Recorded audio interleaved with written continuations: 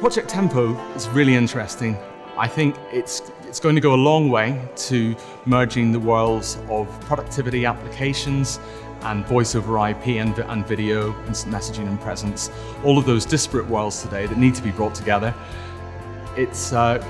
There are providers out there who are trying to do that, but generally they try and bring you down their own path to consume their own applications.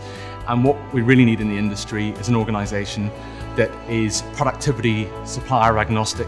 They can integrate with lots of different suppliers and create that central unified communications experience.